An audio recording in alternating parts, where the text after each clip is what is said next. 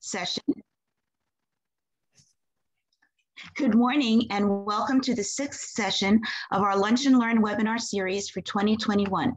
My name is Judy Cohen and I serve as the current president of the International Dyslexia Association, Florida branch. On behalf of our entire board, I want to welcome you to our webinar and thank you for taking time from your Saturday to join us. I also want to remind you that these webinars will be presented on the second Saturday of each month through November, and recordings from previous sessions are available to view on our website. Our next session will be October 9th, and we will share a recording by the late William Van Cleve. This session will be presented in memory of William and will focus on morphology. Please mark your calendars and plan to join us. Before we get started, a few housekeeping notes. Everyone is muted, but feel free to use the Q&A or chat tools throughout the session. We will attempt to answer as many questions as possible. The session is being recorded and resource documents will be available on our website, fl.dyslexiaida.org. Today's session is Instruction of Phonology and Orthography for Students with Dyslexia. And it's my pleasure to introduce our presenter, Dr. Paige Pullen, Chief Academic Officer, Language Center for Learning at the College of Education, University of Florida. Dr. Pullen joined the University of Florida faculty after 16 years at the University of Virginia, where she held appointments in the Curry School of Education and the School of Medicine. She was a public school elementary and reading teacher for 12 years, teaching students from diverse backgrounds and with diverse learning disabilities and abilities. Dr. Pullen is a member of several editorial boards and since 2010 has served as the editor-in-chief of Exceptionality, and she is co-editor of the Handbook of Special Education. Dr. Pullen's research has focused primarily on implementing effective interventions for children with or at risk for learning disabilities, especially in the area of reading. She has worked with colleagues from the University of Virginia School of Medicine to provide effective health and educational services to children with disabilities, not only at UVA, but in rural Southwest Virginia, and most notably in Lusaka, Zambia, and Gorobone, Botswana, in Africa. Please join me in welcoming Dr. Paige Pullen. Good morning, everyone. It's nice to be here. Thank you, Judy, for the kind introduction. It's a special day to be here with all of you as we remember September 11th. So I did want to just start with that and have just a moment of silence in recognition of the day we are honoring.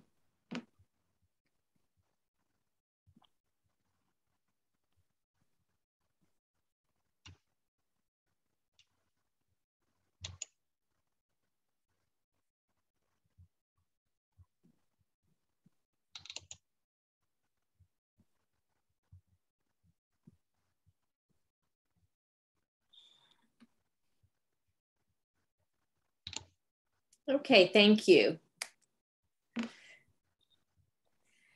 I want to start with our goal of the session today, and this was in the information that was sent out about the session. So teacher knowledge of English phonology and orthography is essential for providing instruction that works for students with dyslexia.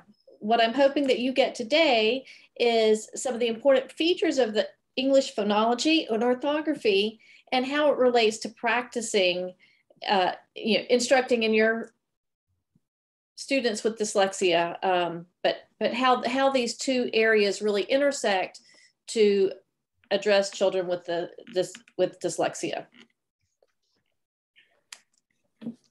The session focus is on phonology and orthography. We know that there are many more aspects that influence reading comprehension and ultimately becoming a skilled reader. But we're going to focus on these 6 areas. We're going to review the Adams model of the reading process, particularly the phonological and orthographic processors, the phonological awareness, address phonological awareness and phonemic awareness, orthographic mapping, Aries phases of word recognition, and we're going to revisit the cueing system and talk about why it's not effective for students, regardless of whether they have disabilities or not. As I go through this session today, I will stop periodically for you to ask questions. So please feel free to put any questions that you have in the chat. So the first thing we're going to talk about is phonology and orthography. So reading is a complex task that requires the integration of multiple subskills, and these subskills must be implemented with a high degree of accuracy and automaticity. So we have reading skills, knowledge, cognitive processes, and language all work together. And when they're working together, then skilled reading is going to occur. So let's talk about what skilled reading looks like. In 1990, Marilyn Adams published the book, Beginning to Read, Thinking and Learning About Print. I still go to this book. In fact, I have it still by my table. It's still on my desk. It's still marked up with all kinds of tabs. And I continue to go back to that book to think about what it is that skilled readers actually do.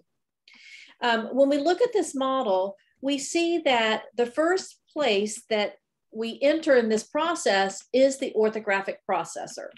Interestingly, when we think about students with dyslexia, we mostly think about the phonological processor. And it is true that many students who have dyslexia have deficits in this phonological processor. But the phonological processor is the second step in the skilled reading process. The first step is the orthographic processor. And we may be needing to spend a little bit more time thinking about this orthographic processor and how it links to phonology in the reading process. So in the reading process, as Marilyn Adams describes it, we enter the process of reading through the orthographic processor. So what happens? You see the word wind. Immediately, or wind, we don't know what it is. You see these letters. That goes into the orthographic processor. In your brain, your brain is processing every letter in the word, and you're going to map a sound onto that word. Well, if we see this in isolation and we didn't have the context and meaning processor, what's going to happen is you're going to come up with two pronunciations. You're going to come up with a pronunciation wind or wind. And you see all the different sounds that are happening that your brain is processing. So we enter the orthographic processor, which sends information to the phonological processor, and those things are linked together. And then what happens is you have to make meaning out of that. Well, we may not be able to make meaning instantaneously without the context processor. So here we're thinking of context. We have the sentence, and this could be either wind or it could be wind. What we know is that the context processor kicks in, and after reading the sentence, it helps us determine which pronunciation is the correct one, and then we have meaning. So in the meaning processor's processing, my kite was flying in the wind. So again, the very first thing that we do is we process the print, the orthography. And so that is a critical piece in the learning process, in the reading process. I want you to think about that as it relates to learning to read. If the orthographic processor sends information to the phonological processor and then to the context and meaning processors, what does that mean for reading instruction?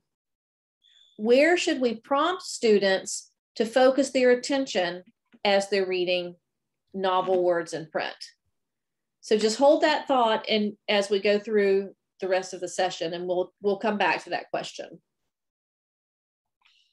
So here is some of the steps here are some of the steps in the process. The skilled reader enters the process by attending to the orthography, the written letters. Through a process called orthographic mapping, which we'll go over today, the reader links the graphemes, which are the letter or letters, to their phonological representations. And then through phonological recoding, the phonemes are reconstituted into the whole word. So you take individual letter in the word, you map it to its constituent sound, and then you push them all back together. That's called phonological recoding. So orthography is the letters, phonology is the sounds. Phonological recoding is when we reconstitute by putting those letters and sounds together the sounds together to make the whole word. Any questions? This is a very simplified explanation of the Adams model, but are there any questions about the Adams model so far?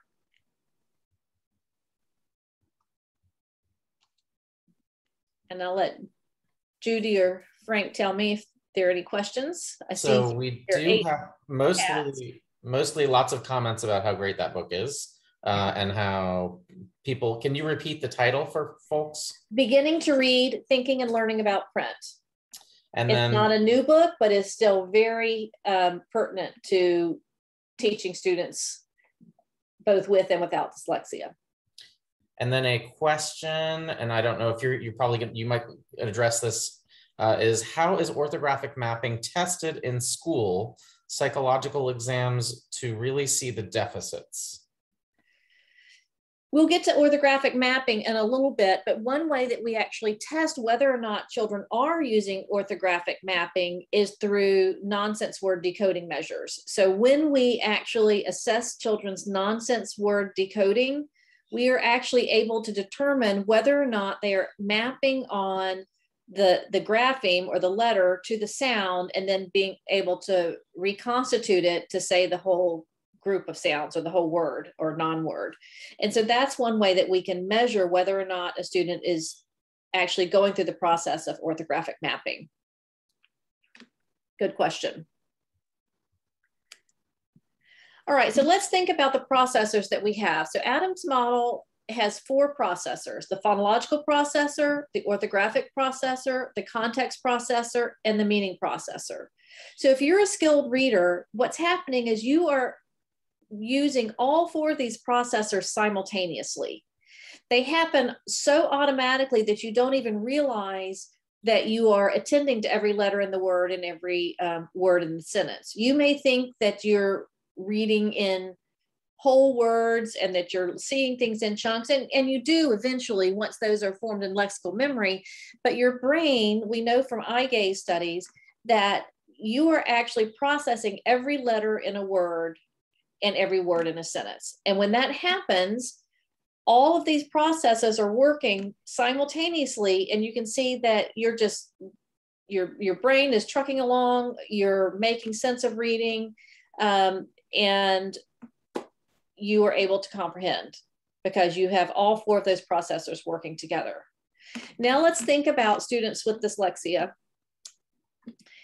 And this is where it might look different. So if you are a skilled reader, you're using all 4 processors effectively and efficiently, and everything's working really well. What happens if you have a phonological deficit?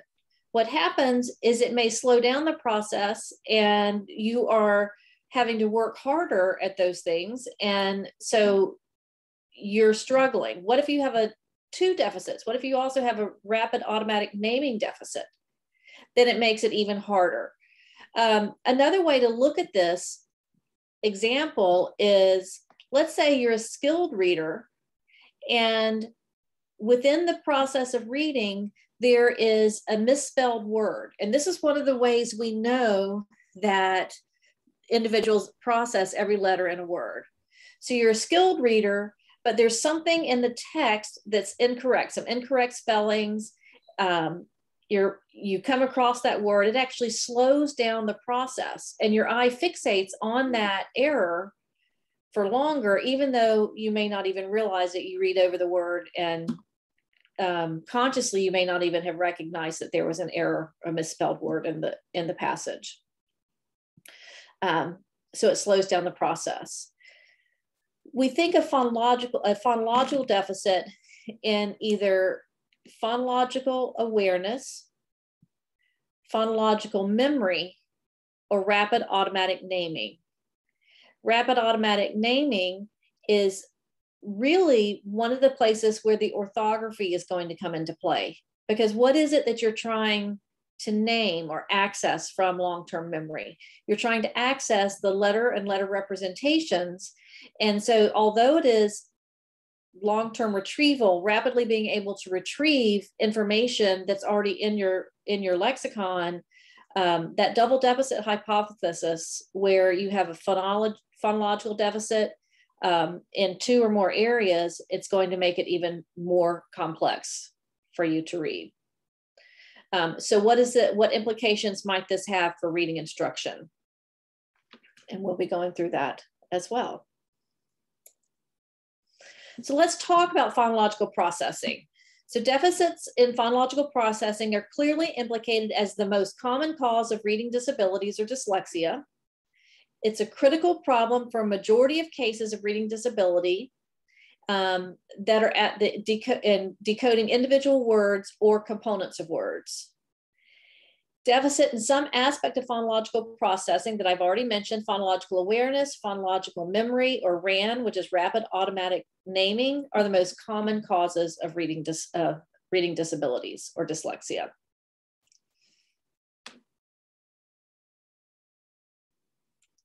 So what is phonological processing? Let's talk about what it is that is a problem when a student has a deficit in phonological processing. First of all, we have what's called a phonological loop. That's a component of working memory that's involved in storing phonological information. It contains 2 parts. It contains the phonological store and the articulatory control process. The phonological store is like a tape recorder, or not a tape recorder anymore, something digital. We don't actually have tape recorders anymore, but it's like a tape recorder that retains the most recent 2 seconds of auditory information.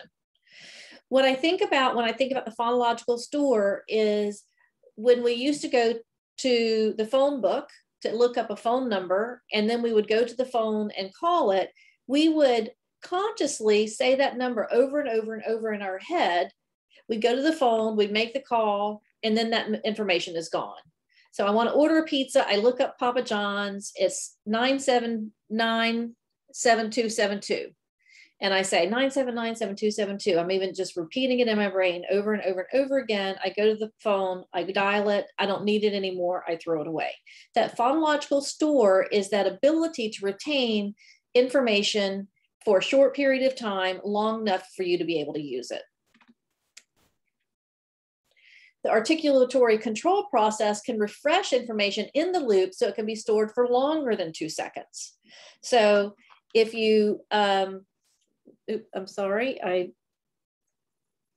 are you all still seeing my screen? Yes, okay.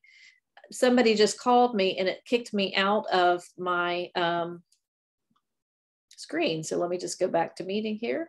It's not cooperating. I can't see the PowerPoint. So I'm going to stop sharing and then share again.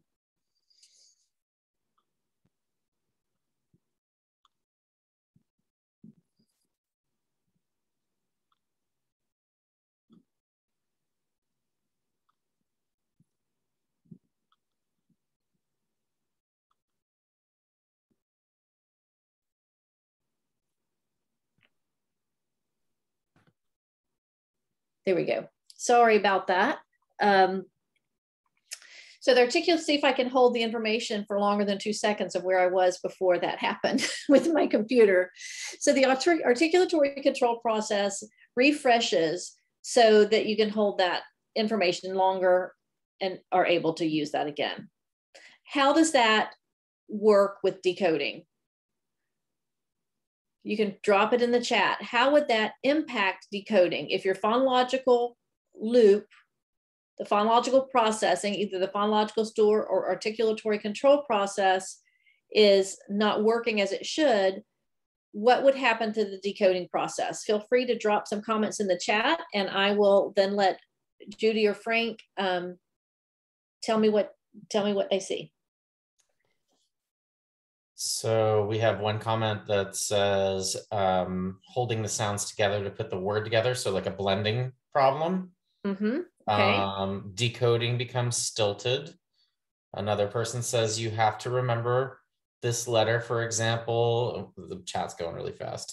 Excuse me. This letter, for example, that B is a B and it says B.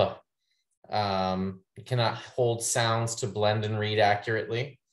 Another one, child will not remember the phonemes he or she just segmented, thus cannot blend words properly. Some students may not retain earlier phonemes by the time they reach the end of the words, but I think we're getting a lot Awesome. of that. You've got lots of good information there. You're right on track. It's not very important for reading common known words, but impairs decoding of new, more difficult words. And so if you consider this one, obviously, as someone said, if you're using the phonological store and you are trying to get through this word and you can't hold those letter sounds in memory, you're not going to be able to remember what's at the beginning of the word before you get to the end of the word.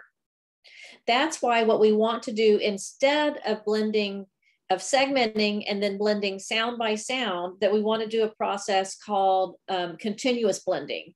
So you want to add on. So in this case, it would be b, bur, l, burl, oo, burloo, and then hold that, g, ugh, burlugug, n,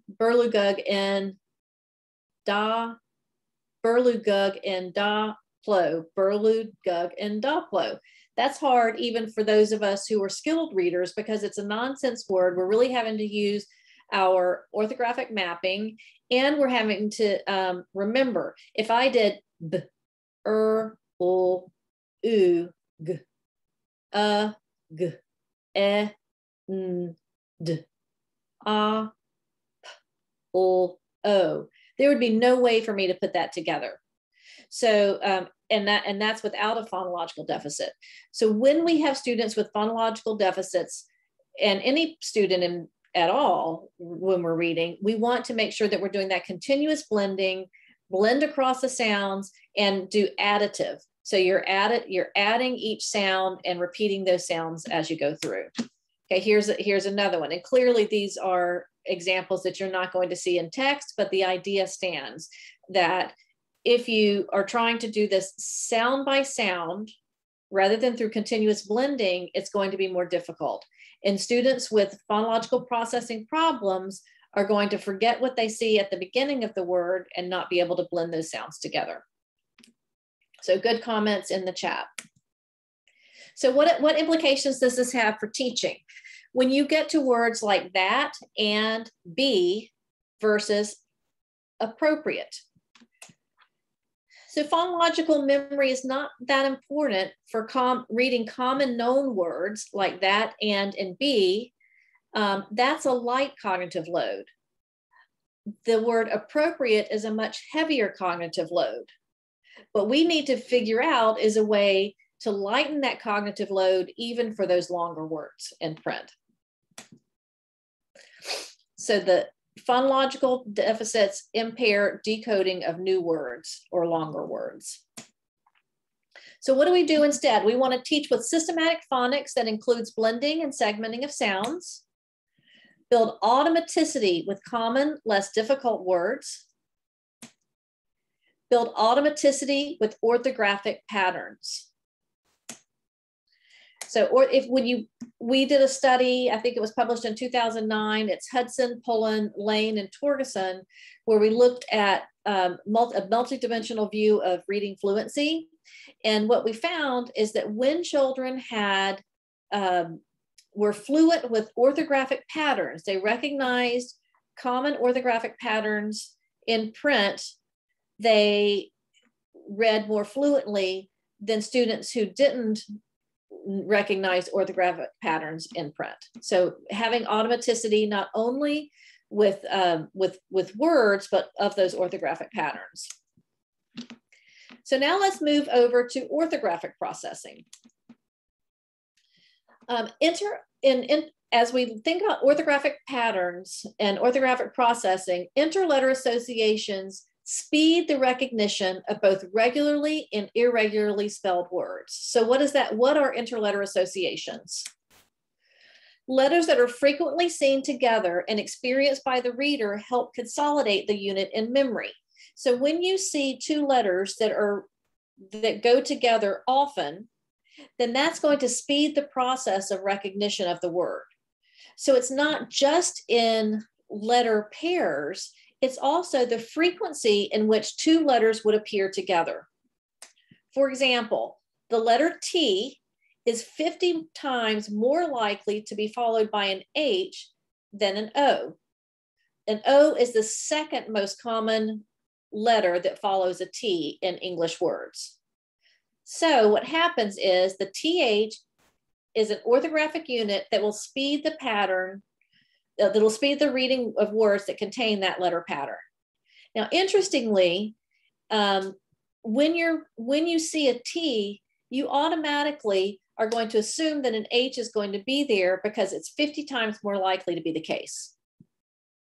So recognition, the more you read and the more frequently you see these letter patterns together, the more quickly they're going to be consolidated in memory. And when we consolidate those letter patterns in memory, that's going to speed the reading of unknown words. And that is true for both regularly and irregularly spelled words. Let's consider two interletter associations, DR and DN. Which of these letter combinations is common in English? Go ahead and drop it in the chat. And I know it'll go quickly, but do you think DR or DN is most common in English?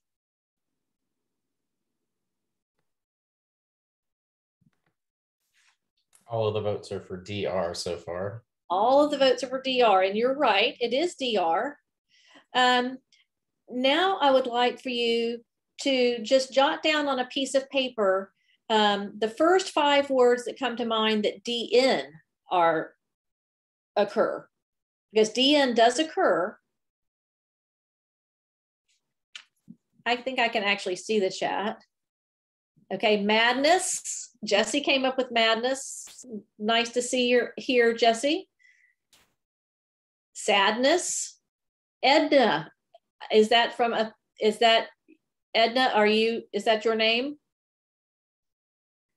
That was me. That was you. Okay. Splendid. Blend and tend. Okay. Those are not coming in nearly as quickly, I'm guessing, as if we did the same thing for DR. So now let's do the same thing for DR and see how quickly we can come up with words with DR.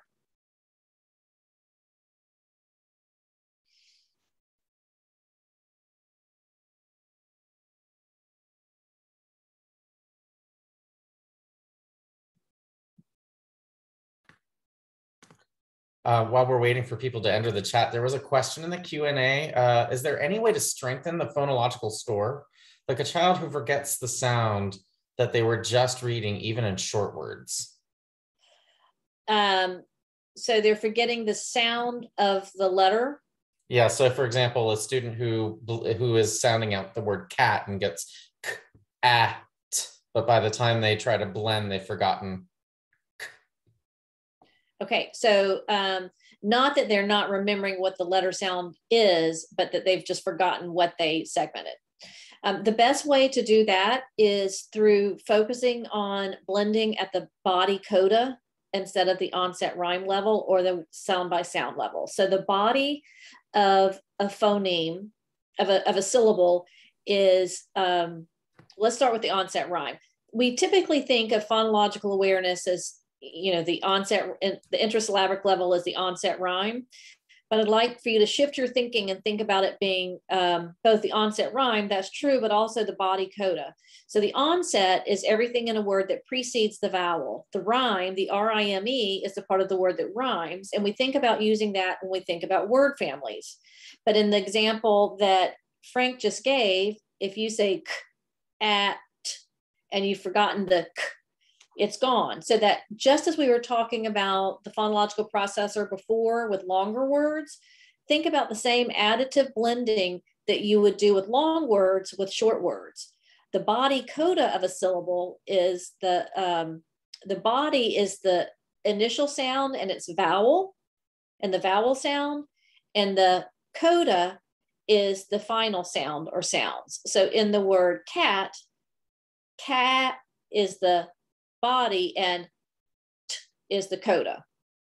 So when we start blending across, you want to do k, a, cat, t, cat. You can practice that body coda blending And that's going to help with that continuous blending. So if I'm doing the word mat, instead of saying at, I want to say mat, mat. So you're holding that, you're grouping that initial sound or sounds and the vowel together. In a word like fast, fast, fast. So hold that initial sound with the other. You guys are coming up with all kinds of great words. Did that answer that question that the individual had? Let me know if you want more information on that. Good. Okay. So now let's think about, you've just done this activity, words with DR and words with DN. Let's look and see what we see. So just as you found when I started making this list last night, to add this slide to my presentation, we actually have a lot of words with DR, and I was able to come up with them pretty quickly. There's actually one word in here that has two words that have both one word that, no, I'll take that back. It starts with 100, that's ND. All right, so DR and all of those words. Now let's look at the words that I came up with DN, and you all came up with more than that. But what do you notice about the two sets of words? In particular, what do you notice about the DN words?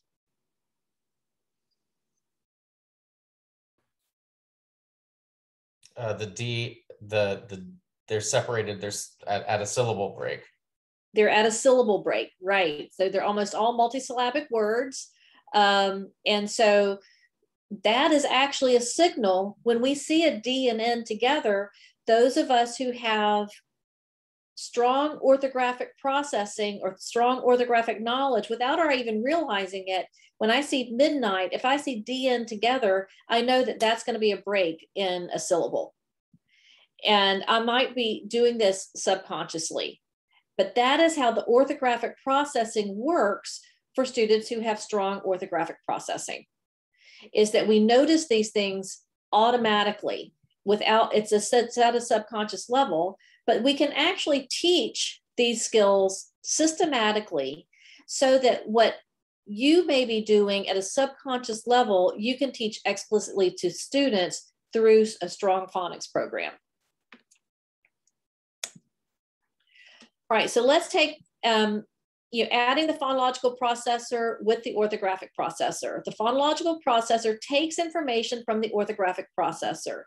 It responds with pronunciations associated with the letter or letter combinations. So in the example we talked about earlier, the orthographic processor looked at WIND, it pulled all of those letters from memory, it then mapped them onto the sounds and came up with two logical pronunciations, either wind or wind. Then we had to use context and meaning to know which one made sense in the sentence. But the orthographic and phonological processor used that information to come up with a pronunciation. I want to talk, before we get into the next piece, which is phonological orthographic mapping, is to talk a little bit about phonological awareness, because there's been, over the years, since the National Reading Panel came out in 2000, information that's been, or at least recently, may be confusing. So phonological awareness is an umbrella term that incorporates in all of the abilities to understand the sound system of language. It's a conscious awareness of the sound system of language. We often conflate phonological awareness and phonemic awareness, and we often think that these earlier skills, like blending words, blending syllables, blending onsets and rhymes, is necessary before children learn how to use phonemic awareness or develop phonemic awareness. What we know is that phonological sensitivity, and we're going to use the word phonological sensitivity for the larger units of sound, like word level, syllable level, intersyllabic level, either onset rhyme or body coda that we talked about. That's phonological sensitivity. What we really need to develop is phonemic awareness, which refers to the individual sounds or phonemes. So we want to focus on the phoneme level. Once students are in kindergarten, they should be focusing on the phonemic awareness level, even if they haven't mastered those skills in phonological sensitivity.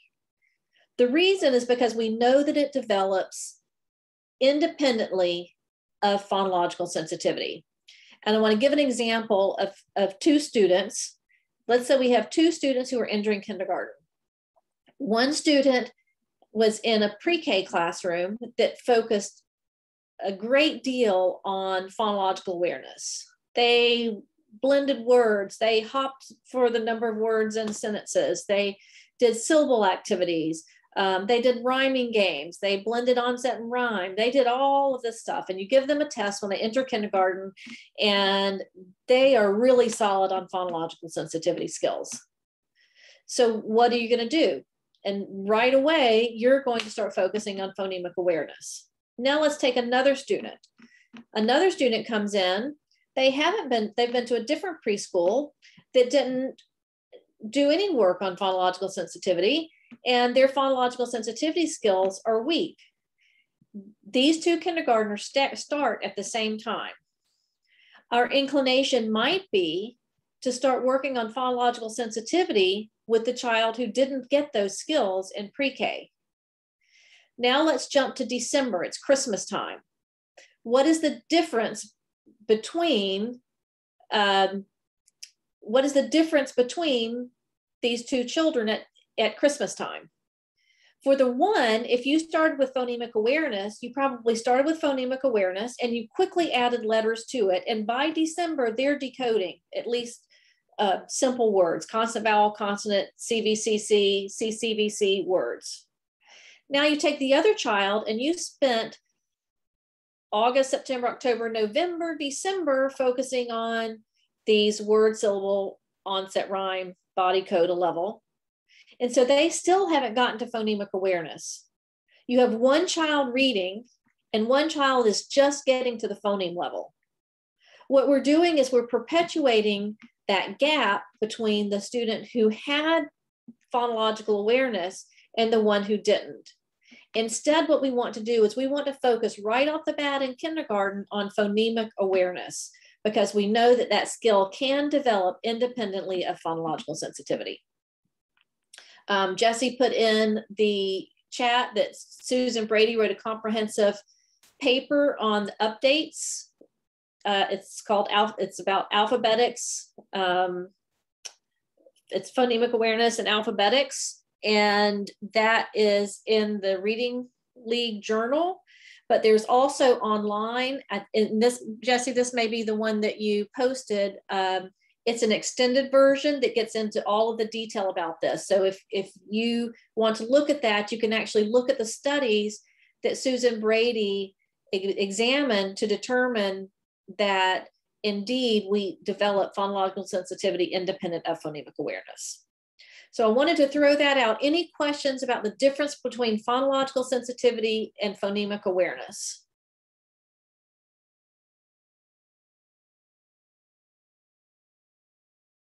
Okay, it doesn't look like there are any questions. If we need to come back, if you have questions about phonemic awareness, at the end, we should have time for questions. All right, so let's look at aspects of phonemic awareness. At the phoneme level, the two most important skills are blending and segmenting. So blending phonemes, as we said, blend that together as mop. But keep in mind that as we blend, we want to make sure that we are continuously blending and doing that additive model. So instead of that's fine to practice that, but then also go the step further and say, now let's do this the way we would do it when we read. Mop, mop. That's going to help those children who have difficulties in phonological memory to be able to keep that in their memory because they're linking it together. Okay, segmenting phonemes, you have the word mop. Let's say it sound by sound. Those are the two skills that are most closely related to decoding. Okay. Glad you liked the explanation, Maggie, and I'm glad to see that you're here. Good. And I hope it does clear up misconceptions. So phonemes are the smallest units of spoken language, the individual sounds. Now let's get into orthographic mapping. You have symbols. You map the symbols to sounds. You put the sounds together to make the words. Let's think about this passage right here. You would need to know the symbols, the sounds, before you could make sense of those words. Let's listen to what this sounds like because we see the symbols. Now let's listen to the sounds. पढ़ना एक पेचीदा काम है जिसके लिए मुतअद्दिद सब seconds के इंतजाम की जरूरत होती है। उन सब सेकंड्स को इल्मी दर्जे की दुरुस्तगी और खुदकारी के साथ लागू किया जाना चाहिए। Okay, so we see symbols, we hear sounds. What's missing for us in this? Why can't we understand this? Or is there anyone on the panel who can understand it? No one's chiming in and saying they can. So what we would need to be able to do to read this is we would need to be able to take each of these symbols. This is an alphabetic language. It's Urdu, which is yes, we need to know translation to the knowledge of our language. Before we even think about meaning, we'd have to have that letter sound correspondence, right, Iris? We would need to be able to map the symbol to the sounds and then be able to blend the sounds to create words. Even when we hear it, we don't understand it because we don't have a grasp of that language. So we need to know what sounds, what symbols represent what sounds. We need to know where one word begins and one word ends to put those sounds, to map them on to the particular words. So clearly, we're not able to do this in this language, but what I'm hoping is this helps us see the importance of mapping those symbols to the sounds. If we had pictures around this text, would we be able to read it? No, we couldn't go look at pictures and be able to make sense of this. We would have to have the symbols and the sounds to be able to decode the words. So again, decoding, you've got the symbols, you match the symbols to phonemes, the phonemes map to words, blend together to make words. Now, if we do this enough times, then we get automaticity in the sight word store. So you start recognizing orthographic patterns, matching those to phonemes, and you build your lexicon. Now, what's the difference between where I have here decoding and automaticity and sight word store? Anybody want to drop it in the chat? I can see the chat now, so this is a great way to be, go back and forth and not just me talking to you. What is the difference between decoding, as you see it here in this first line, and then making decoding into automaticity and sight word store? Okay, chunks versus sounds. So you are going to start recognizing those chunks, those patterns are going to be in your lexical memory. The other thing that's going to happen is you're going to build your sight word store. Sight word knowledge is another thing that is often misunderstood. So many people think that sight words are those words that are irregular. So an irregular word would be a word that the most frequent sound for a letter isn't what's actually stated, isn't what's there. A sight word is a word that you read automatically and that's in your lexicon. It's your memory of known words. That's absolutely right, Tori. So when you go through the decoding process over and over and over again, you eventually build automaticity and you build your sight word store. So orthography is the written word.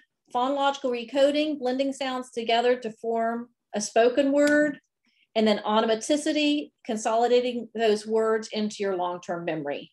Those known words are your sight words. The words that we often think about as sight words, those are called irregular words or high frequency words.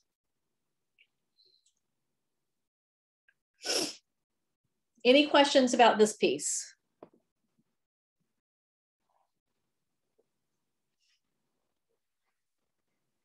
And Nora, you're exactly right. Phonemic proficiency leads to automaticity and blending. Reading a word becomes a sight word. Absolutely, you nailed it. Okay, no questions. Now let's think about what this looks like in terms of orthographic mapping. So this is what we're going to do instead of picking up a book, looking at it, and then looking at the pictures to free. So high frequency words versus sight words, right? So high frequency words are words we're going to see often, and we want them to become sight words, but they're sight words when they're in our lexicon. We actually form that lexicon through a process called orthographic mapping. Orthographic mapping works through the process of phonological recoding that we've talked about before. We can't read a word without both orthography and phonology. We have to link the two for it to become a part of our lexicon or our store of sight words. So if we think of the word mapping, this is how phonological orthographic mapping works. We're going to map the word mapping. A, E, ng. We phonologically recode to form the word mapping. Okay. Orthographic mapping leads to the sight word, to automaticity or your sight word store, and automaticity in your word knowledge. So let's think of this word. Here's the word because. We're not going to orthographically map it, but let's think about what happens when we map this word. We map the word because the first time. The next time we see it, we do it again. The next time we do it, the third time we've done it. By that time, we have looked at the orthography, we've mapped it to the phonology, and it goes into our lexicon. For typically developing students, 1 to 4 times is enough for students to actually consolidate that word in memory and put it in their lexical store. For students with dyslexia, they may need many more opportunities to go through that orthographic mapping process before it's consolidated in memory. So they're going to need more repetition than a student who is developing typically.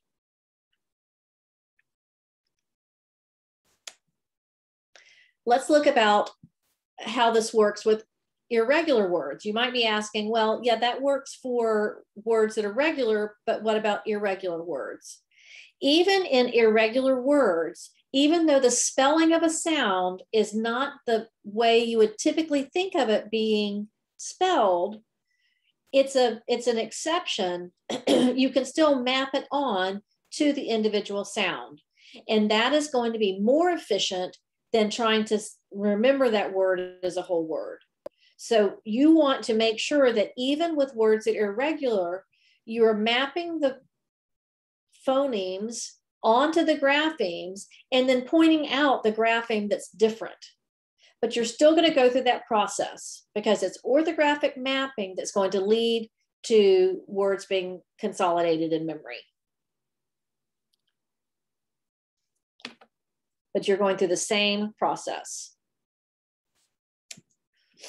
All right, so what happens if either phonology or orthographic knowledge are weak? Now, we've already seen if we have no knowledge of the language in that Urdu passage, but this is a passage that you can read. I think you can read most of the words. You can probably pronounce all of them, but go ahead and read this passage to yourself.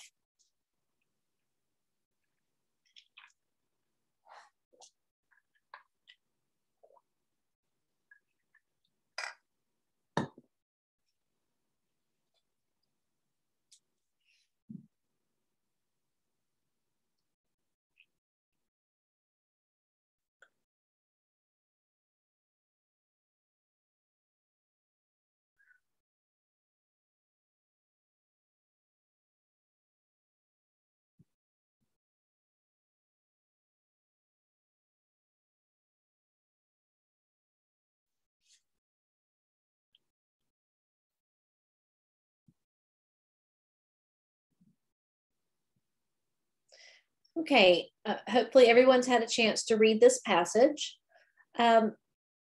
Give me a thumbs up if you understand in the passage. Can anybody understand the passage? Not seeing anyone understanding the passage. Nope, can't understand it. Okay, well, look at the pictures and see if that helps. Did the pictures help?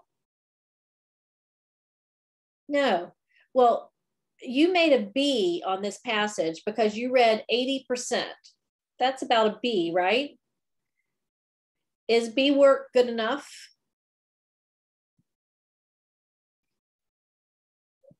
Okay, B work is not good enough when we read. 80% accuracy is what you're reading when you, only 20% of the words in this passage were changed. And when you take that 20% out, you see that reading comprehension breaks down. There's nothing we can do in terms of looking at the pictures or trying to figure out what this passage means. And it is not going to be an appropriate level for you to provide instruction. Kids are just going to be frustrated. Somebody mentioned frustration level. Absolutely. Yes, I just gave up. You might have even skipped the words, but the words that were the 20% that were misspelled are likely ones that hold a lot of the meaning. And looking at the pictures does not help.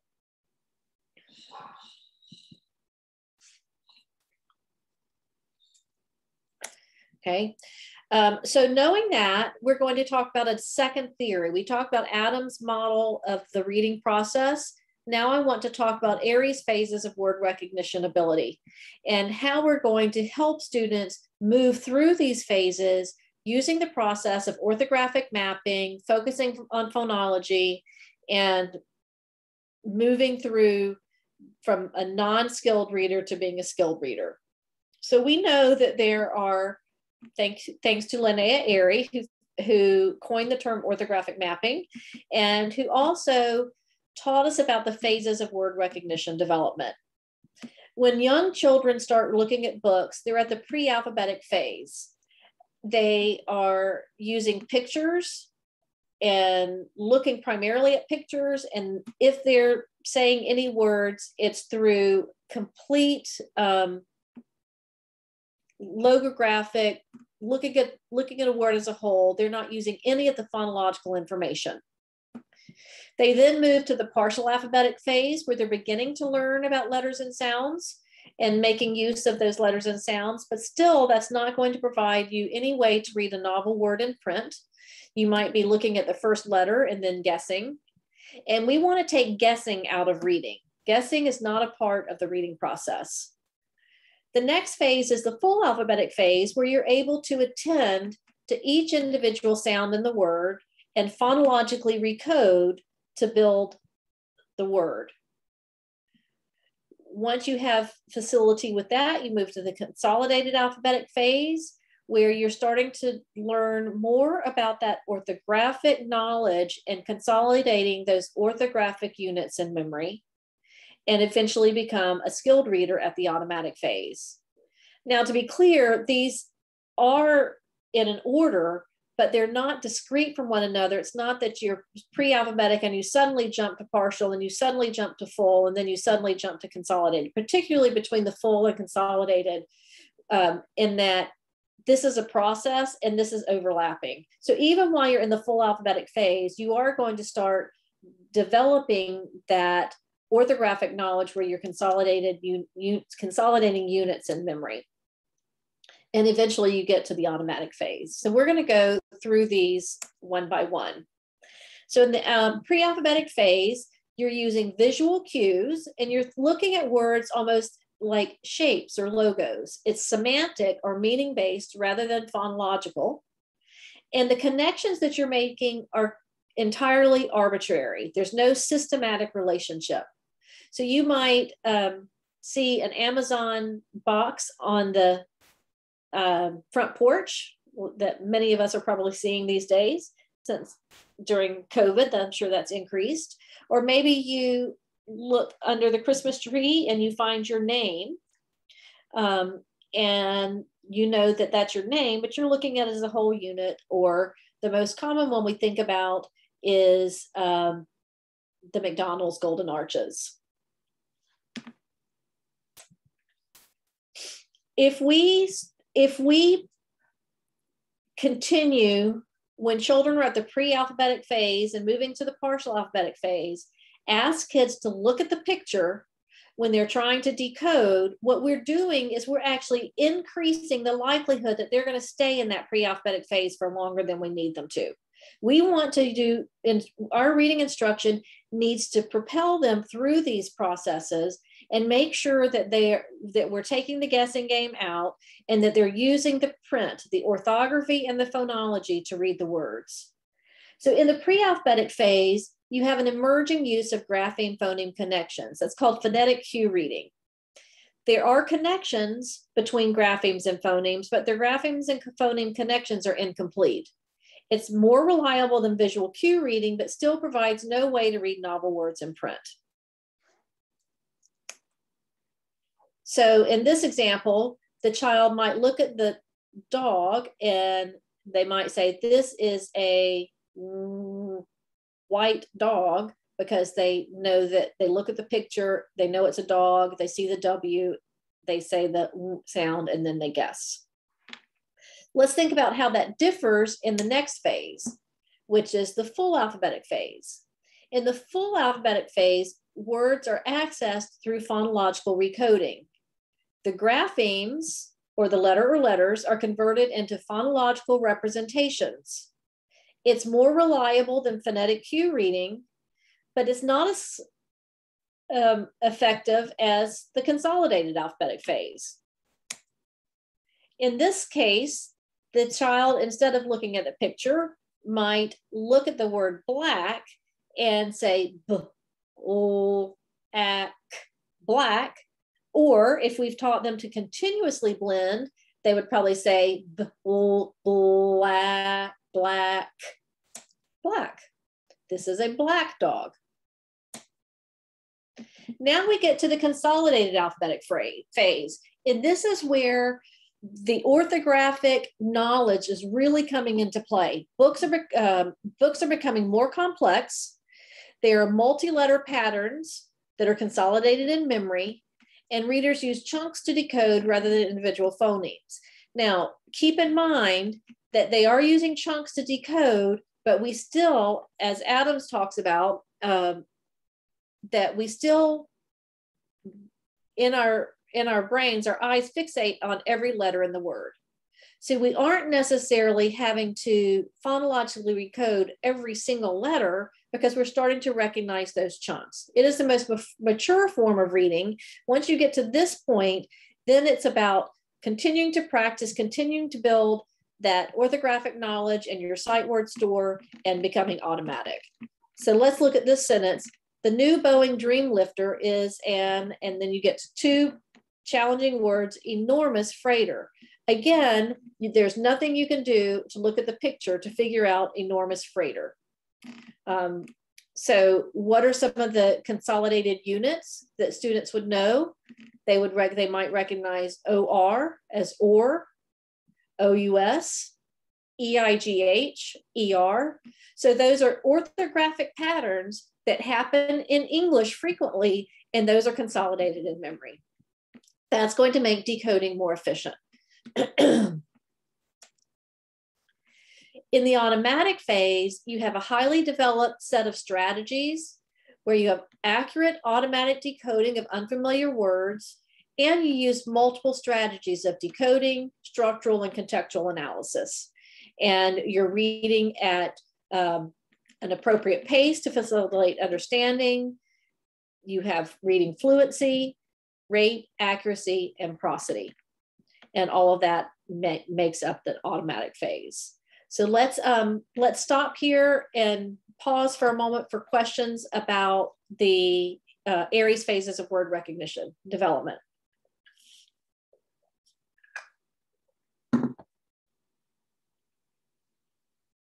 Okay, I'm not seeing any questions in the chat.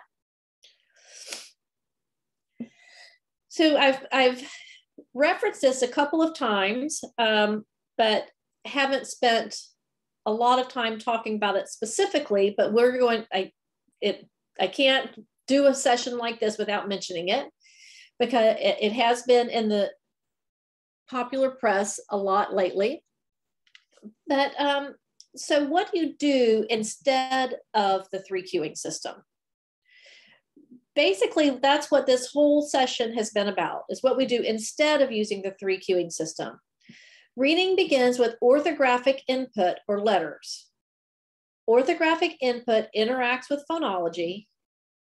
If you look for other information, so if you move your eyes off of the letters, then you slow down the process and are less efficient in building your lexicon through orthographic mapping.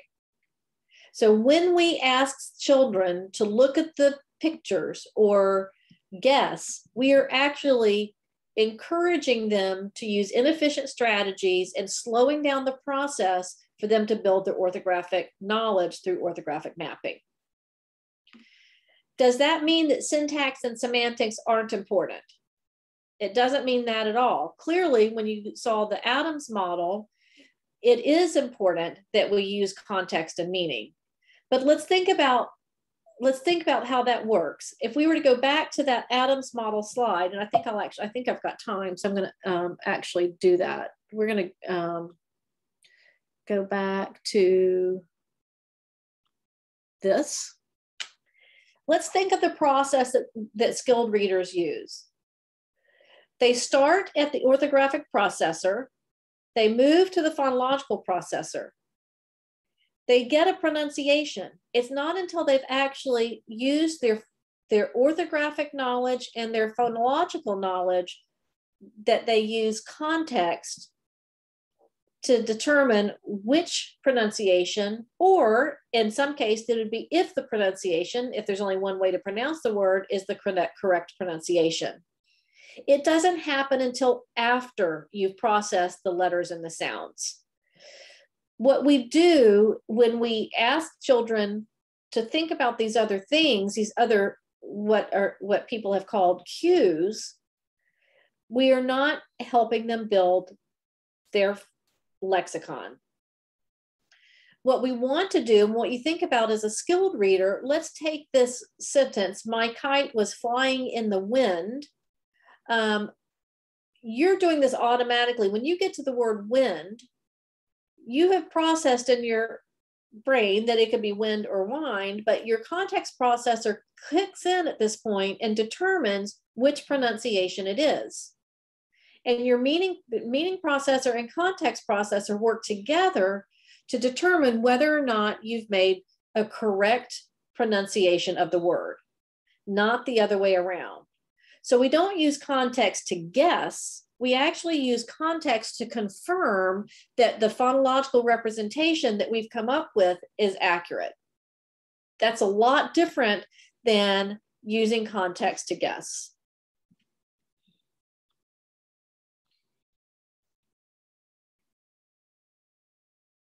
So instead of using the 3 cueing system as equal parts in the decoding process, we're going to look at it a different way. We're going to direct students to decode the word through orthographic mapping, and the decoding is taking their orthographic knowledge and their phonological knowledge, putting it together through orthographic mapping. Then we're using syntax and semantics, the context processor, the meaning processor, to cross-check, confirm, and self-monitor, and not the other way around. So these 3 systems, when you decode a word, aren't equal when you're learning to read. When you're learning to read, you're going to focus on phonemic, graphophonemic information first, go back and use syntax and semantics to check. Eventually what will happen is that it will become a part of a system that all works almost simultaneously. It's not exactly simultaneously because you do have input from orthography first. There's no other way we can do that. You have to enter the process through the letters and then the sounds. And then almost simultaneously our context and meaning processors kick in. So I'm going to stop here for a minute for questions, and also open it up to comments or things about how you, if you were to explain to your principal or to a new teacher who's coming into your building, what would you explain to them about the 3 cueing system? What's right about it and what's wrong about it? And you can just, I'm going to give everybody a few minutes to think about that and drop it in the chat. You might be getting into this, but teachers want to know the implications of not equating the 3 cues for using early pattern books with multi-syllable words. Jessie, tell me, can we take Jessie off mute, and can you tell me exactly what you mean?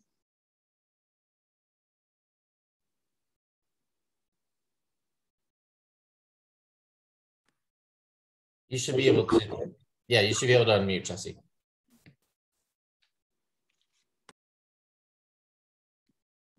I may have gotten to it, but I'm not sure. You can't access your mic. Let me see if we can unmute you.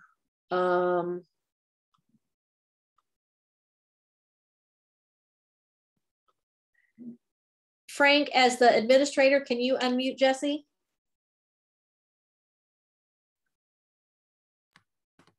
I just promoted him to panelist, so he should be able to. Let's see if I can do that.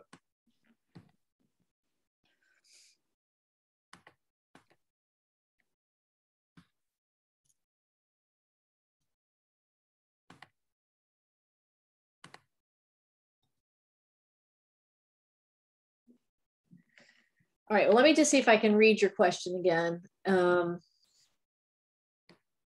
The implications of not equating the 3 cues for using early pattern books with multi-syllable words. So if you have, so first of all, let me, I'm not sure we're going to be able to get Jessie unmuted, but one of the things that I could spend a little bit of time talking about is text in general. So text in general, in terms of should we use books that have a pattern, you know, that have those patterns, repetitive patterns, etc. Should we only use decodable text? You know, how do we select text? First of all, what may be a surprise to you is that we don't have evidence either way for decodable text. There is nothing in the extant literature at this point that confirms that using only decodable text with early readers is the way that we should go. On the other hand, there is no information saying that we should only use authentic text. So if we go back, I'm going to go back to another slide. And let's see.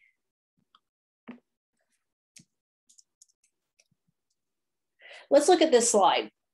So if we have books that are not decodable, does it mean that you can't teach kids to map orthographically? No, we can. And in fact, we need to, because not every word they're going to get when they read a book, they read authentic books, is going to be a perfect match in terms of decodability. Does it also mean that we shouldn't practice the skills that we have in decodable text? Not at all. So my best answer for the type of text we use is going to be based on the purpose for reading that particular text. If your purpose is that you've just taught a particular phonics skill and you want children to practice that in text to focus on the specific skills that you've taught, then you want to use decodable text. If you want to teach kids to move through Aries phases of word recognition ability, knowing that there's going to be irregular words in that, and there are, by the way, temporarily irregular and permanently irregular, then you want to have opportunities to read books that are authentic. Now, in terms of do we read books with patterns and multi-syllable words? I think, Jesse, you can come off of mute now. So let's give it a try. And can you explain what your question is a little more? I'm not following. Sorry about that. Can you hear me? Yeah, I can hear you. Okay. I was having some. I'm on my phone and I'm I'm in public here. So the use of early pattern like Fountas and Pinnell style A through D books that will expose children to multisyllabic words or other words that they haven't learned the phoneme grapheme correspondence for, with heavy picture support of the word that the student has difficulty decoding. I'd like for you to talk about what, if any, place there is in early reading instruction for those types of pattern books. Okay, so thank you, Jesse. So I think I sort of just hit on that in terms of what place there is. First of all, it's not that every book that is leveled A through D is a book that we shouldn't read. Those are books that kids can access. You can read those books. There are words in there that are irregular words, and you can teach kids how to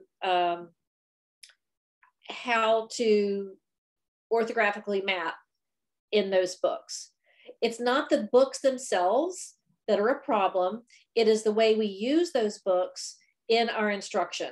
So if one of the things that's going to happen is if you're teaching, you're going to through this method where we really are focusing on letters and sounds and building their lexicon, they're going to move through those early levels pretty quickly. What you don't want to do is focus on those patterns, and you don't want to rely solely on books that have patterns in them, but the patterns in and of themselves are not bad. If you teach, oh, I can read this page, I'm actually going to flip to a different I'm going to stop sharing for just a moment. I'm going to flip to a different book. I have a different PowerPoint to show an example of this. I think we've got time.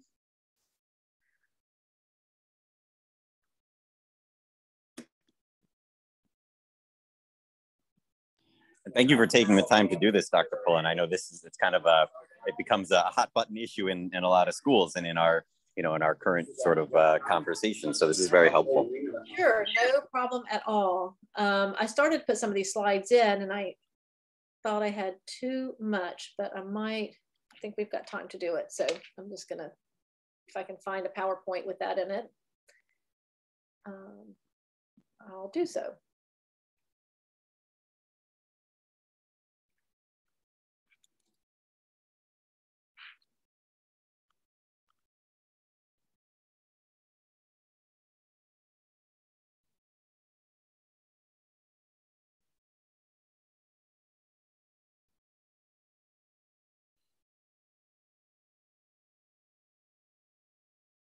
I think I know just the one, if I can put my hands on it.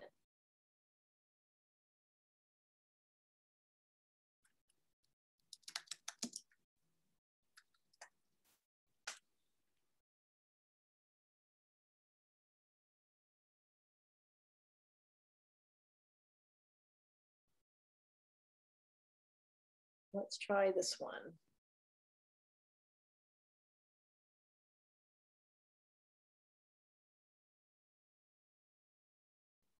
All right, let me put this in present. Oh, share my screen first. Okay, so I'm a little off script here, so forgive me. And Jesse, I believe this is one that I did for Pinellas County. Yeah, it looks familiar. It's a great series of slides. That's perfect. Okay, is this kind of what you were thinking? All right, so how do we teach research-based effective prompts? So again, if we go back to this idea of the common practice and its relationship, this particular presentation was more broadly on the science of reading, not just about orthography and phonology, but it comes down to what we know in the science of reading. And what we know is this old system of using graphophonemic, semantic, and syntactic information as equal partners in learning how to decode that is not true. So instead, as we've already talked about, what poor readers do is they actually do exactly what we've been talking about.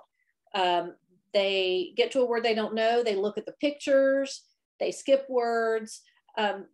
That's what poor readers do. What good readers do is they decode through graphophonemics, and then they cross-check, confirm, and self-monitor to make sure that what they read makes sense. Now let's look at the types of books. If we reconsider these multiple sources as we've described, this is how we're going to do it. And let's look at, these are some of the prompts, but this is not. Okay, this is what I wanted to show here. All right, let's look at one of these pattern books. Is there a place for a book like this? Okay, you can see, I see red, I see, you know what to say without even looking at the word. Blue, they're not going to be reading the words. I see. Now let's look at the difference between these four. I see yellow, I see green, I see orange. Now look at the last one.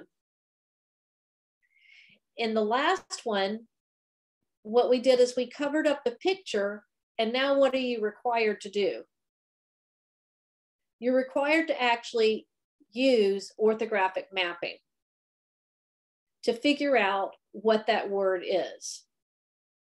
So poor readers do what you see on page 4, 5, and 6. If we use books like this exclusively, what we're doing is we're perpetuating what poor readers do.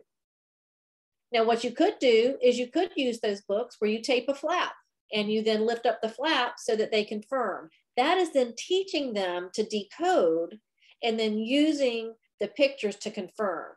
That's what skilled readers do. So on this last page 7, that's what we did. We covered up the picture, and now we're going to have the student read, I see ow, brown, brown. Then you take off the picture, and now check, are you right? Could that word be brown? What if they said black, because they just guessed that they're at the partial alphabetic phase?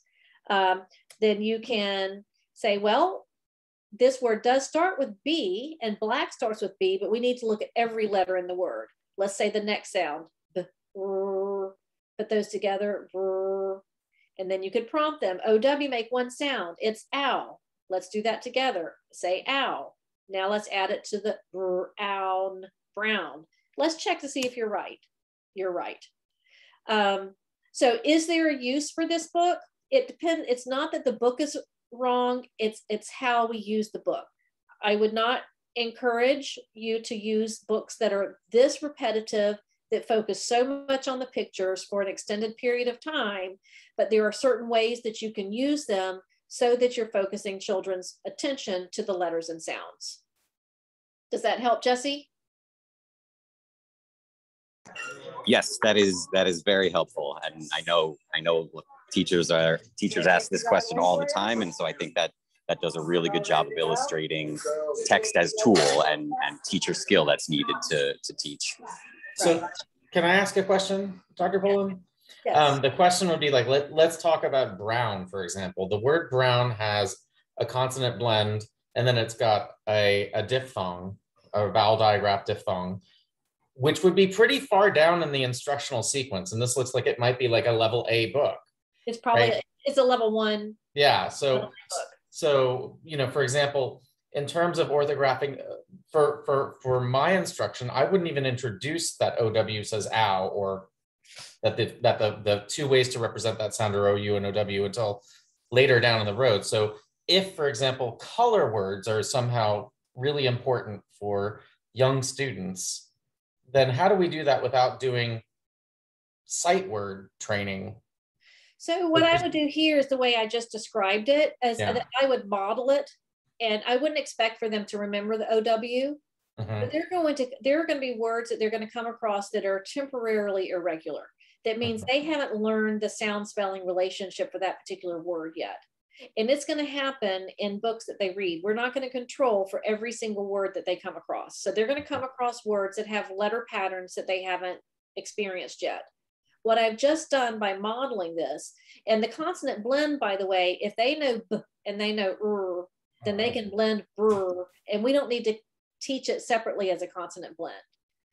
We have, 44 phonemes and then like 52 blends, and then you add, digraphs, the diphthongs. And if you start teaching each of those individually, and when you can say two consonants and blend them together, that's really the skill we want to teach.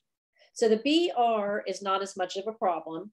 The OW, you just tell them. You're not going to ask them to guess it. You're going to say OW, and this word says ow. So this is how I would do it. The ow, brown. You've just modeled for them how to map orthographically that word. So it's less about that. I mean, in orange, you can't, that's going to be really difficult to map orthographically. So I'm not sure that I would use this particular book. I probably wouldn't use for the youngest readers. I might use it in preschool for learning print concepts and other things and getting that opportunity. But when you start to teach decoding, it still is about how you use the text that you select. And you're going to select text purposely for what it is that you want to teach students. So you can look at all the F&P books you have in your classroom, and there are going to be some good books that you can use. And it's not that just because they are leveled means you can't use them, but you want to pick them based on what the students know and need to learn. And we want to help them decode, even if we're doing it through modeling. Because remember, every time they orthographically map that word, every opportunity that they see that, if they map OW, that's going to start becoming a consolidated unit, because that's one opportunity to see that unit. And every time they see OW says ow, that's going to be one more repetition. And then when you teach it, it may come quicker. So it's not that we want to eliminate the opportunity for children to see some of these more sophisticated units, but we're not going to teach them. We're going to teach them systematically, and we can model through that. We had a question earlier in the chat, and that was repeated in the Q&A. Nancy wants to know, once a child can decode, how do you get them fluent? I like the repeated blending, but beyond that, what can we do? Well, so fluency, so there's automaticity at the word level, and then there's fluency, rate, accuracy, prosody. So the way that we get them fluent is to continue to practice reading as a fluency with any skill. My son plays the violin, and so with the violin, he might have learned a particular fingering. I'll get this wrong because I don't play it, but he may have learned specific notes and where those are on the fingerboard, but he's not going to be fluent with those until he practices over and over and over again. So just because you can decode, remember when we looked back at let's go back. I'm in a different PowerPoint now. If we go back to that slide, because the more opportunities you have to orthographically map, because that's going to be consolidated in memory.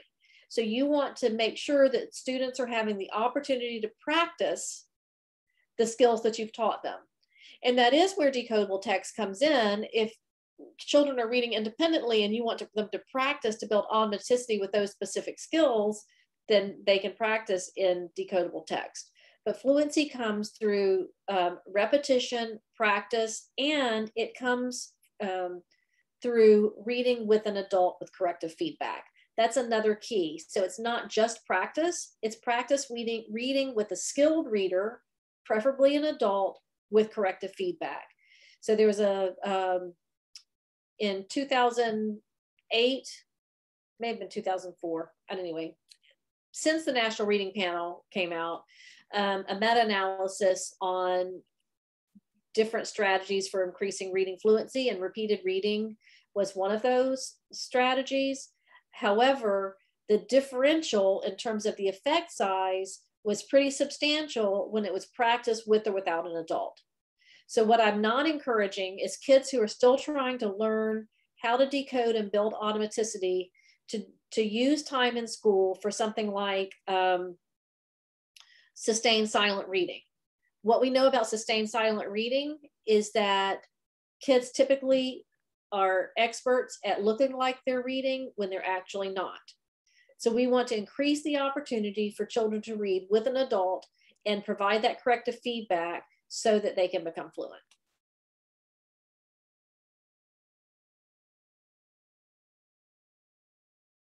Okay, does that help answer that question?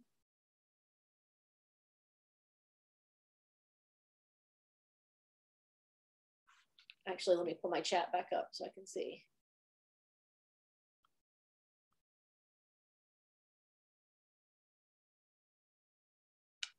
Yes, so I can't remember off the top of my head what the effect size was, but the effect size was significantly different when it was reading with an adult with corrective feedback than just reading. I mean, independent wide reading is going to be helpful once children are consolidated and automatic phase. The independent wide reading that is going to be helpful when students are younger is when they read with an adult, or even if they listen to models of skilled reading.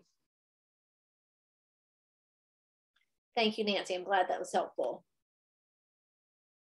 All right, here's another example of a book that is, where the picture cues, this is another level text. This one is not a decodable text, but many of the words in this text can be decoded and mapped orthographically. So nonetheless, we still have to use the words to figure out what the pictures are. I'll get to that IEP accommodation question in just a moment, but let's look at this. It was a blank and the sun was out. It was blank and the sun was out. What could this word be? Robin felt splendid. She strutted on the blank. She sprinted on the blank.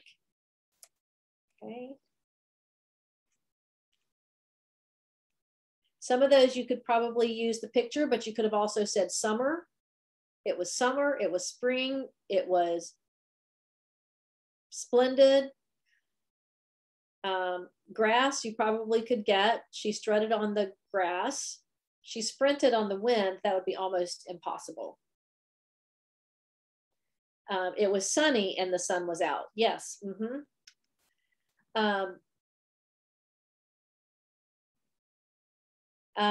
Okay, so in terms of the corrective feedback being an accommodation, corrective feedback, so if we think about explicit and systematic instruction, and I have a paper I'm happy to share, it's a chapter, I'm happy to share it with Frank and Judy, and they can share it out or put it on the website, put a link on the website. It's about, it's really about the RTI process and what the general education teacher is reasonably able to do in the general education classroom in terms of supporting students. And it looks at, it's called What is Special Education Instruction? And what special education instruction is by law, individualized instruction that it provided by a teacher who is prepared to provide that specialized instruction, and it's based on their IEP and individualized to their needs. So if we think about what that encompasses, special ed instruction means that it is systematic, explicit, reinforced, corrective, and intense. So we are increasing the intensity. That can be based on pace, rate, group size, duration. It is corrective, meaning that we are providing that corrective feedback. It's reinforced, meaning we're reinforcing what the student does correctly.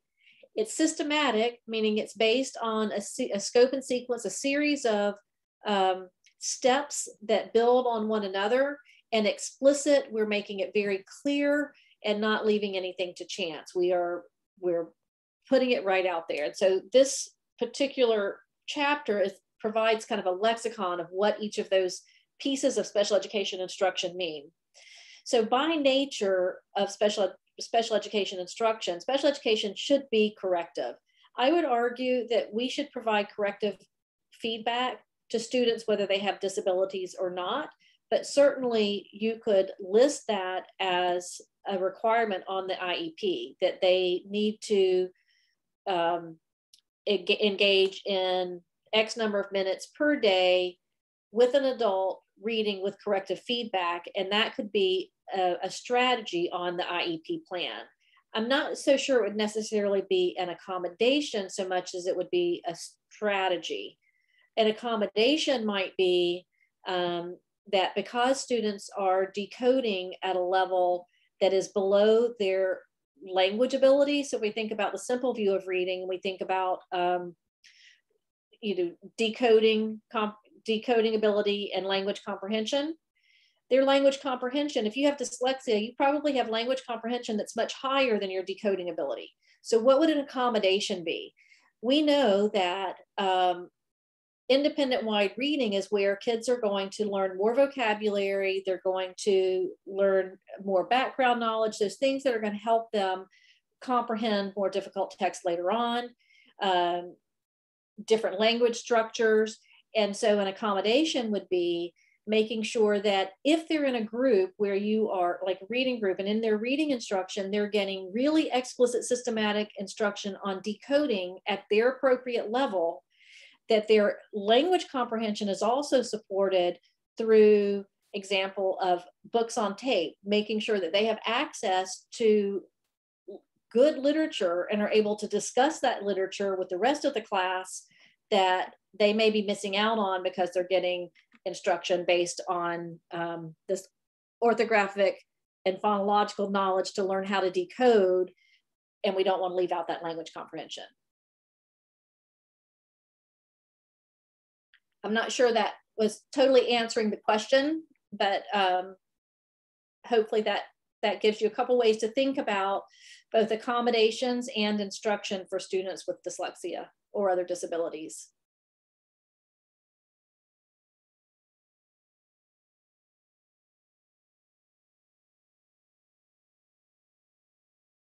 Okay, let me switch back to the other PowerPoint. I think I was about at the end of that one, but just in case, let's reshare that one. Excuse me, Dr. Pullen, this is Judy. There was a question on the chat if that other PowerPoint could be available as well or not. It's okay, just asking the question. Yeah, I can, there's a lot of stuff in it that wouldn't necessarily make sense. And so what I can do is add those slides to this PowerPoint. Okay, thank you. You're welcome. Also to that the person who questioned whether that, I was trying to respond, but this exact presentation, just as we're recording this presentation, so those slides, when you go back and watch the recorded presentation, the slides that Dr. Pullen showed from the other presentation will be there, but they won't be the PowerPoint. It'll be the, yeah, it'll be the, yes, you'll see the slides from the, on the video. Good point. Thank you, Frank, for reminding me of that. All right, so my next slide was comments and questions, and we have already gotten to a lot of comments and questions and taken us back to other PowerPoints and that sort of thing, but feel free to ask, to ask other questions, and I'll do my best to answer them, and may even go to a different PowerPoint deck if necessary. So what other comments, questions that you have? Other things I can answer.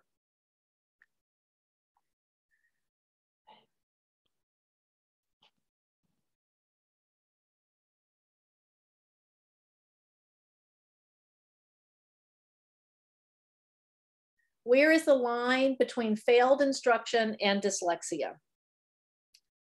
That's a very good question. And that's one of the questions that RTI was supposed to answer, right? I mean, the whole idea of response to intervention was that we were going to make sure that students in special, before they were identified as having special, having a need for special education services, that their instruction was effective based on the science of reading or based on evidence-based practices, not necessarily just reading. It encompasses all areas of disability, dyscalculia, dysgraphia, other types of learning disabilities.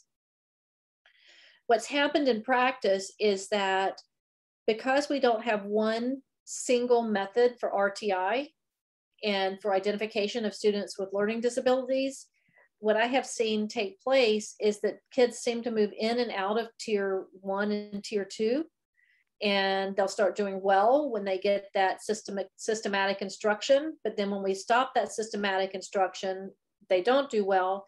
And we tend to leave kids in tier 2 instruction for a long time. So the actual prevalence of learning disabilities has gone down. There's a paper published in Journal of Learning Disabilities, I think it was 2017. In that paper, I actually look at the National Survey of Children's Health data and OSEP data. And parents were indicating at a higher rate that a doctor or a teacher or some professional had said that their child had a learning disability, but the actual services to students in schools has gone down. And then in another paper in 2019, we found that when that happened, that there was a distinct cutoff at the time that RTI was implemented, where not only was that significant at that point, the decrease in identification, but the coefficient of variation, which means the variability among states, actually increased. So in other words, where it used to be pretty common across states, the prevalence would be pretty similar. The variation among states now is much higher. So one of the things that RTI does, we think, the idea is that it is supposed to catch children before they fall, that we're going to, it's not going to be a wait to fail model, but we're going to identify students sooner.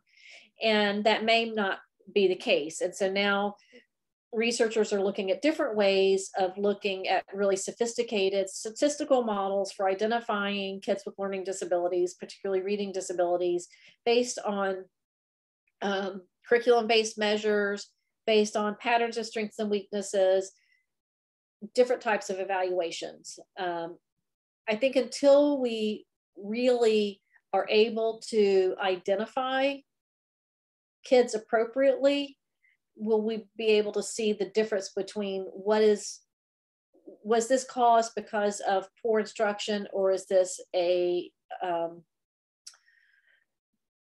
true phonological processing disorder? If we look at fMRI studies, we can see the differences in brain activity, but you can't have every student have an fMRI to determine whether they have a reading disability or not.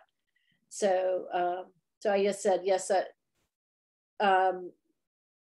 somebody saying, her child has been in RTI for 5 years and the school won't address it. Now, one thing that parents can do as part by law is that you can require, if your child is in RTI and you want them to be evaluated, as a parent, you can request that evaluation outside of the RTI process. You can say, enough is enough. I want my child to be assessed. So, so that's one of the things, is really advocating as specialists. You're all specialists in your field, making sure that we aren't actually perpetuating this lack of identification of kids with dyslexia, and that we actually are doing full evaluations to determine whether a child has dyslexia or not.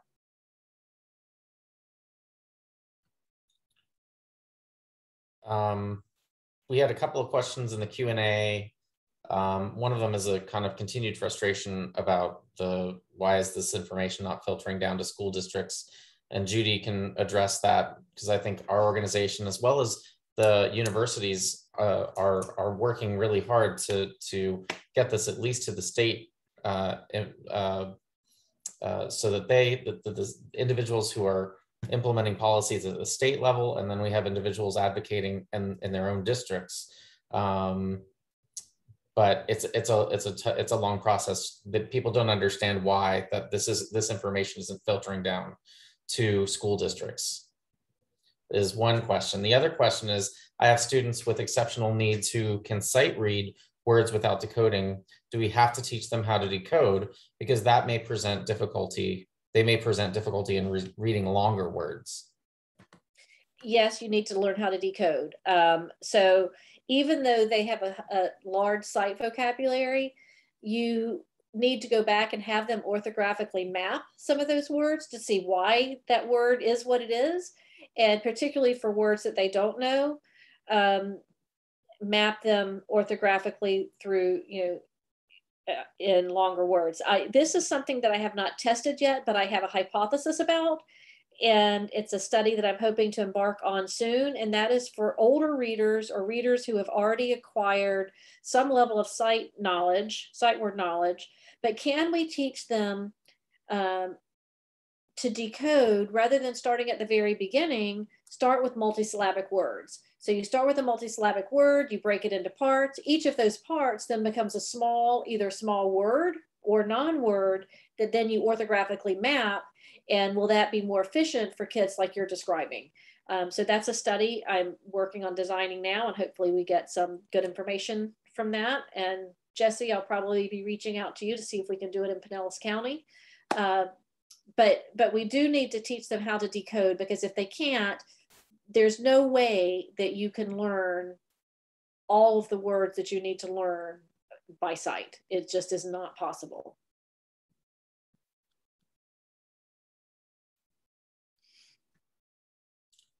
Nancy in the Q&A indicated that morphology helps with that.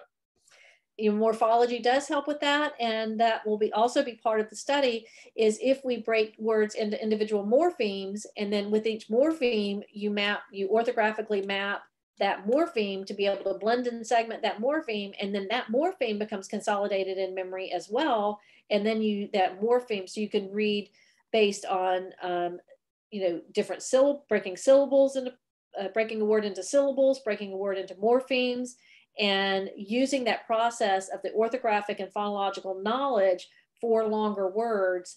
And then if you can get these Latin and Greek roots consolidated in memory, then you're also helping with vocabulary and meaning as well. So lots of things we still have to learn.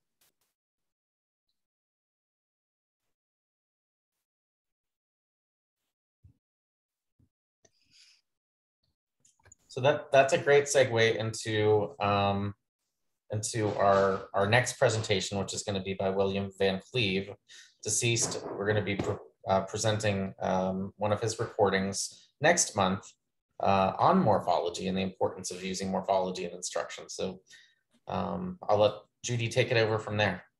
Okay. Well, first of all, I want to say thank you so much, Dr. Pullen. This has been absolutely fantastic. I could listen to you all day, but I understand you have other things to do today, and so do the rest of our participants. But that was really exciting and so current. So we thank you so much for your time and your expertise. And I hope maybe we can work together some more, because I believe what Frank was talking about is we really have to make a difference in our state so that we can work together, the different groups, the different universities, different organizations such as ours, to make a difference for all kids in the state of Florida and beyond. And I think a lot of it has to do with teaching the general ed teachers how to teach reading in core 1 instruction. And I think that's a big focus. And I know with our organization, IDA, we are working on the importance of pre-service education teachers, and how that impacts once they get a job and they're working in their classrooms. So yeah, there's just so much work we need to do, and I think by collaboration is the only way we're going to make it happen. So thank you again so much. And I want to thank all our participants for their attendance today. I want to say I hope you enjoyed it as much as I did and we all did. And if you need any information about anything we talked about, anything that we can help you learn more, please contact me, contact us, visit our website. We're here to help you. And I did want to just put a little shout out there. I looked at the list of participants and I did see some of our amazing FIU student teachers and teachers from my classes, and I saw some of our state regional literacy directors. So I think we have a really nice representation of participants, and now it's up to us to go out and share all this information. The other thing is I just wanted to mention, as Frank said, please mark your calendars for October 9th at 11 a.m. We'll have our 7th Lunch and Learn webinar, and we will present a recording from the late William Van Cleve. And again, the topic will be morphology. And not to take up any more of your Saturday, thank you to everybody. Have a wonderful weekend and hope to see you next month. Thank you. And I appreciate being here. And I will just say this, as you talk about the general education teacher, the literacy matrix is the route to the reading endorsement, which has a lot of this information that I went over today in that literacy matrix, and we'll be launching again end of October or early November. So if you're a teacher in the state of Florida who needs your reading endorsement, I highly encourage you to reach out. And the Literacy Matrix, which is sponsored by the state of Florida. I meet with the state of Florida bi-weekly. So we are in talks and making sure that we're trying to do what's best for the children and teachers around Florida. So Judy, happy to collaborate and talk more about that. But we are working very closely with the state, and the state Department of Education is really wanting to make a difference for kids. And so really excited about that. So we're in a prime position to really make a difference across our state. All right, thank you so much. And hopefully we will be collaborating very soon. All I see in the chat is a whole bunch of wonderful thank yous for your presentation. So on behalf of everybody, thank you from the bottom of my heart. And I hope we can, like I said, keep up this wonderful collaboration. And thank you, Frank, for your all your work on this. And have a wonderful weekend, everybody. Thank you, everybody. Thank you so much. Thank you so much, Dr. Pullen. You're very welcome. I enjoyed doing it. Bye-bye. Bye-bye.